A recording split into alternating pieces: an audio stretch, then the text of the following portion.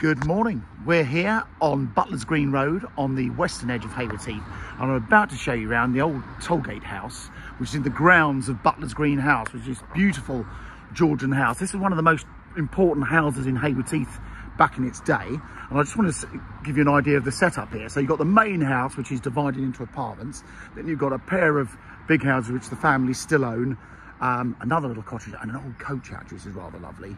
But the house I'm going to show you is Tollgate House. Now this stands on the site, this house we believe was built in the 60s or 70s, and this stands on the site of what would have been the original old tollgate on the road between Haywards Heath and Cookfield.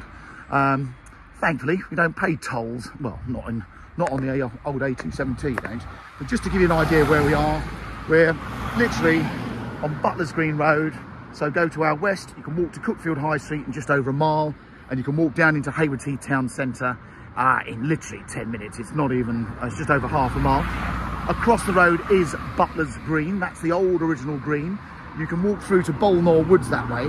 But over the back of us here, you've got Pages Meadow Nature Reserve. And if you literally walk out this gate, 50 yards, turn left, you're in Pages Meadow. So if you're a keen dog walker, over the back of Butlers Green House is the meadow, which joins up with Bluntswood, and you can walk through to Cookfield. So it's a rather lovely house. Our clients have been here only a few years. They have done lots to it. So it is rather gorgeous. While we're here, just as you can see, plenty of driveway parking. They've got a detached garage worth a peep in here, because you've got tons of storage space up above as well. And then while we're outside, have a quick peep in the garden. I'm here first thing in the morning. This is west facing. So over the back of us here, this is enjoying the lovely sunny aspect. And as you can see, we've got a nice big patio, lovely high wall, plenty to keep most of us busy. These stables are actually all part of Butlers Green House itself. And then come inside. Officially, the original front door was round this side, but the owners, when they did all the refurb, they changed all that, and you've got a gate back to the pavement that way. So, come inside. You're in for a treat. So, first things first. In the entrance hall, lots and lots of storage. So, cupboards there. You've got a downstairs loo. This has all been redone very, very nicely. Another very useful cupboard there, as you can see, with the washing machine hidden away. And then, really what should be the front of the house is the kitchen. This has been redone, as you can see, really nicely. So they've got these white, I don't know if this is marble or granite, very nice stone worktops, beautifully fitted. A breakfast bar, plenty of room, obviously door out to that little courtyard, that'd be a nice little area for breakfast. And then a very handy larder cupboard. I think every house should come with a cupboard. In this cupboard, in this boxing here, the boiler's hidden away in there, which is easily accessed. And as you can see, you've got these great big tall panel radiators in this part, but when you go in the rest of the house, you'll see we've got the lovely old cast iron types fireplaces. So the living room, big double aspect room, so windows to the front. Love that big bay window over there. You can probably see you've got the original parquet flooring down here and a fireplace with a wood burning stove, so a proper wood burner. And the other lovely thing is they've got this Bosch digital control, so you can do that all from your phone. If you're coming back from holiday, want to whack the heating on, set it from your phone. These are those radiators I'm talking about. They've done it really, really nicely. And this bay window, obviously overlooking the rear garden there. And then upstairs, that is only a 2-bedroom cottage. However, as you can see, they've got this enormous landing. Look at this.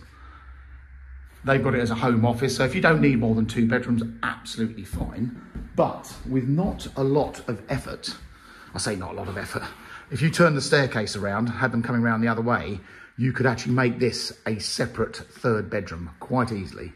Like I said, if you imagine the stairs came up there, you could certainly split this off, even if it was only from this door frame, across to that other window. You'd have another very nice sized 3rd bedroom with the views to the rear.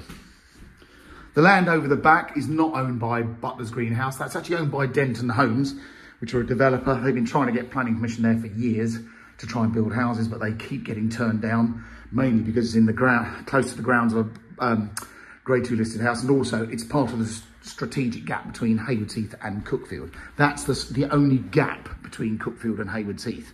So I think the council are keen to maintain it, but worth mentioning. Now, bedrooms, 2 bedrooms here, one overlooking the back, and then one looking back to Butlers Green House to the front, Butlers Green Road to the front. As you can see, great big double wardrobe. They've just got the single bed here, but this is a nice sized double bedroom. Front bedroom, they use as the master. Again, double aspects, are nice and cheerful. Getting the east facing sun this morning. So generous double. Those wardrobes are just freestanding, so they're not included. And then have a look at this bathroom. Who doesn't want a bathroom like this? So we've got it all in here. You've got a huge oversized shower with a waterfall and a handheld shower, a freestanding bath. They've tiled it all the way round to half height. Pretty little vanity unit, but really, really nicely done.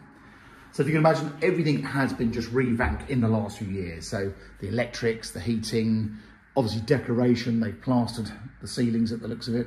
As you can see, you've got a loft space here. Windows are all new, and the windows are special laminated windows, so they are more light, more sound deflecting than a normal double glazed unit. But there you go. That's Tollgate House. It's between Haywards Heath and Cuckfield. The railway station is, I think, a 0.8 of a mile. So that's about a 15 to 20 minute walk easily. Cuckfield High Street, as mentioned, is a little bit further. That's about 1.2 miles. And schools-wise, you can, obviously, children from this side of town go to Walden Park Secondary Academy in Cuckfield. Obviously, primary schools, you've got several in Haywards Heath and in Cuckfield.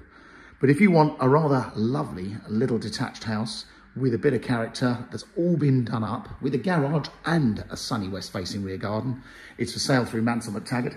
So if you'd like to have a look, get in touch. Thanks for watching.